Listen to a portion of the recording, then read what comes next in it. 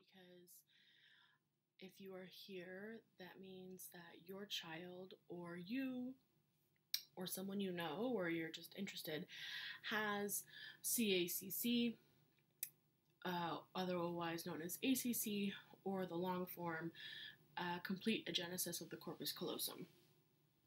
And the reason why I wanted to make this was because probably 13 months ago that my daughter, who I was pregnant with at the time, was missing a part of her brain.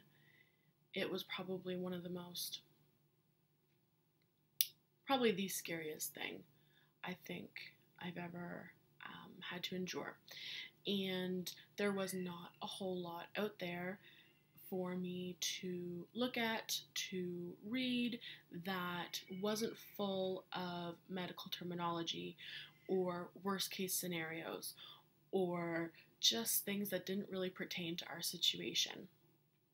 So fast forward to over a year later to now, post-quarantine, I thought that it would be a good idea. I have been showing monthly about my daughter on Instagram and Facebook, and through that I have had other parents from all over the world. I had someone from London, England yesterday. I've had someone from the States, and they are so happy to have found somebody else.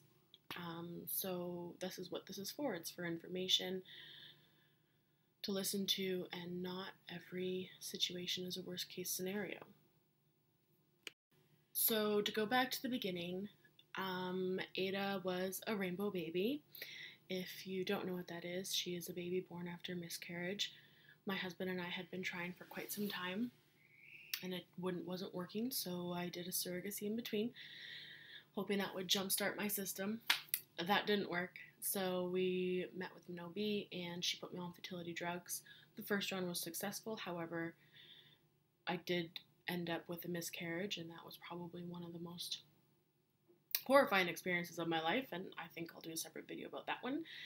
And then we did another round of the fertility drugs, and it was successful, and with that we got Ada. It was a very typical pregnancy. There was nothing really crazy about it. I was nauseous with her, which I wasn't with my previous pregnancies. And we went for a routine 20-week ultrasound, and I went and I met with my midwife, and she had said everything looked good. There was just one image that they couldn't really see, so they'd like to do more. And at that point, I had had quite a few ultrasounds with my son, so at that point, I just said, well, can we just wait? I don't feel like it's necessary. Do you feel like it's necessary? And she said, nope, there was no need to put any emphasis on it, so we put it on the back burner. 8 weeks later, at 28 weeks, I went and I had an ultrasound. I went to the General Hospital in Ottawa, which is hindsight, high-risk center, which didn't click in. I just thought it was the place with an opening. So I went in. The ultrasound tech came, and she said, the OB's probably going to come and take a look, and he'll either talk to you here or he'll talk to you in his office. Sure, okay. He comes in at this point of having a vaginal ultrasound, which I should also think, hindsight, why am I having a vaginal ultrasound if it's just routine? And then he's done, and he said, I'll meet you. I'll come with me, and we'll chat. Keep in mind, I'm alone. My husband didn't come with me to this ultrasound. So we sit down in the room. I'm there by myself for a good 5 minutes, and my heart sinks because I know that something's wrong. I don't know what it is, but I'm terrified. So what I actually did, I took out my phone and started audio recording, and I'm going to clip it in here. It's long, so you don't need to listen to it all, but it's informative, and you hear me getting the news firsthand. It makes me choked up just thinking about it. So he sits me down and he says that he was looking at her brain and he did not see this Corpus Callosum. At this point, I had no idea what it was, no idea what it did, what it meant. I was just terrified because my baby was missing her brain. So naturally, I was very upset. I remember it very clearly.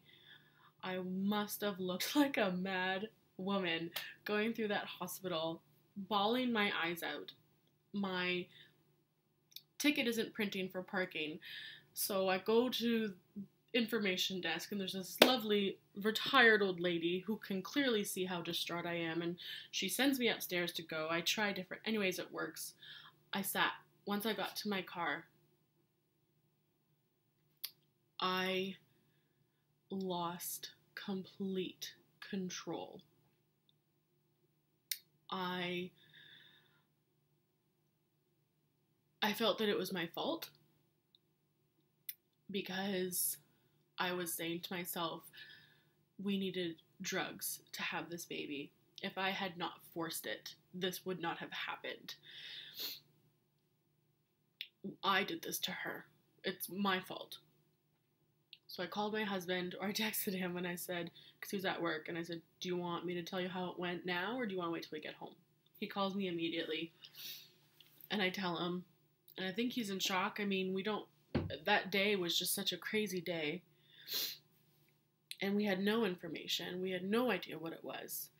And when you Google it, a lot of it is worst case scenarios. So I then called my best friends, and I was just beside myself. I couldn't get over it. It almost felt as painful as the miscarriage that I had experienced a few months prior.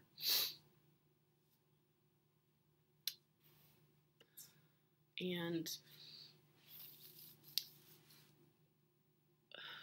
we went to a cottage that weekend with his mother. His mom came with us.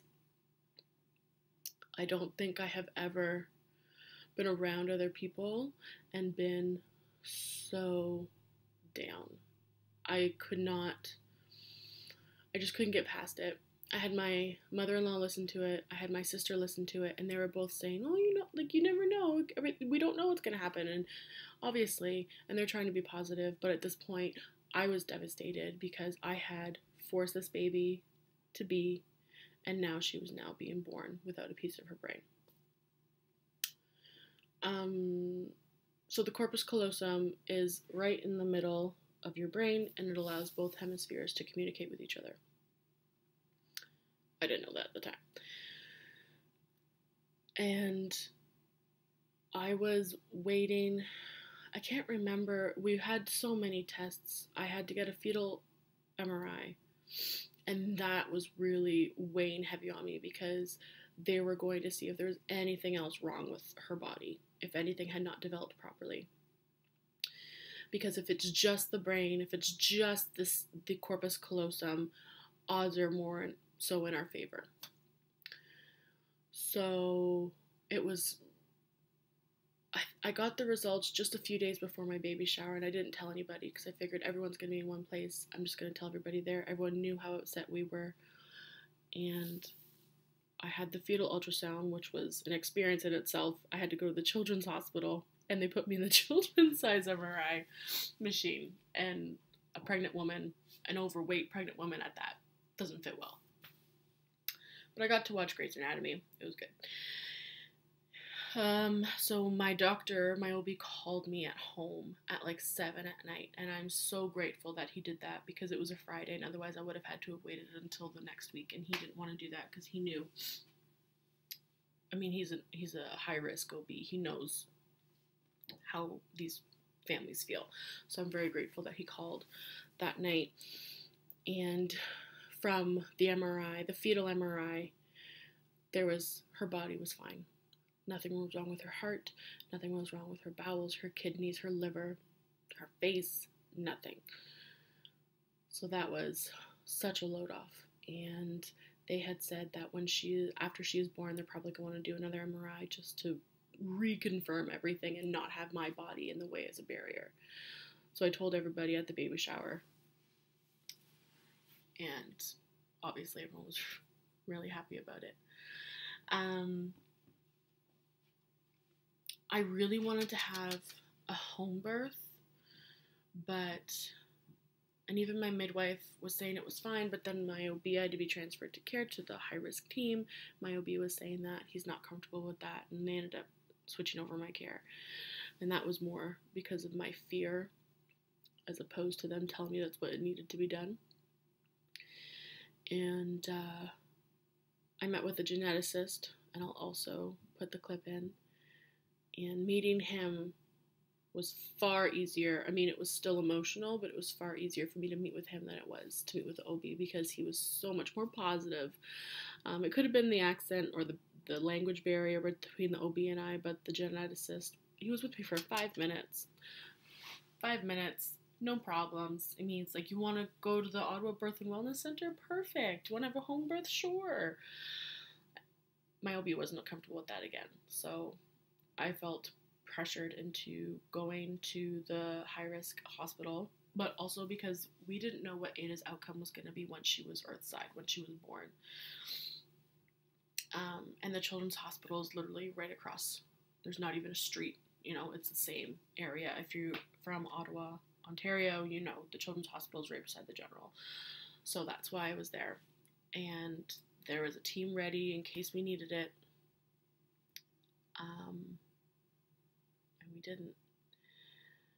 One thing that I feel that I've come across with a lot of parents is the fear and different countries. So correct me if I'm wrong, you can comment if I'm wrong, but from my experience, from what I have seen, especially in the States, I've had a few from England that have told me that they have been recommended to terminate, and they're at 32, 34 weeks pregnant. This video, this channel is to prove to you that that is not necessary.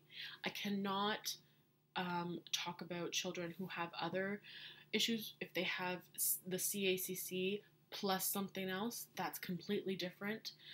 However, if your child, or if you have been told that your baby, whether you're pregnant or not, has the agenesis of the Corpus Callosum, it will be okay.